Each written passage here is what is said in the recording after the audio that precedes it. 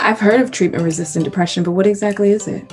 TRD, or treatment-resistant depression, refers to a group of patients who have not responded to 2 or more antidepressants. Up to a third of patients will not achieve a significant response with oral antidepressants, so there's definitely this huge unmet need. So I'm curious, what makes Spravato different from oral antidepressants?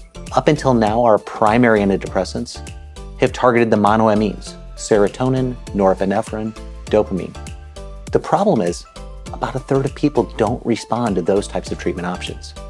In a large-scale study, about 1/3 of patients with major depressive disorder did not respond to 2 or more oral antidepressants and may be considered to have treatment-resistant depression. Now with Spravato, we have a different treatment option. What can I expect at my first treatment? I try to have a lot of time for patients to ask questions and to give them even material to look at, like the Spravato website, before they even start treatment. If it's their first treatment, we bring them in, get their baseline blood pressure measurement, and then we get them comfortable.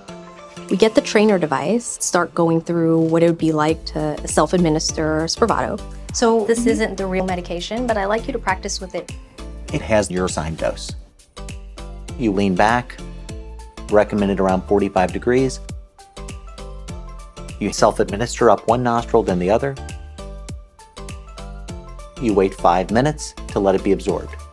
40 minutes after dose, we'll go back in and recheck blood pressure, recheck for any side effects, and we'll continue to do that then for the next 2 hours. Respiratory depression was observed with the use of Spravato. Additionally, there were rare reports of respiratory arrest. Your healthcare provider must monitor you for serious side effects for at least 2 hours, including pulse oximetry, after taking Spravato. Your healthcare provider will decide when you are ready to leave the healthcare center.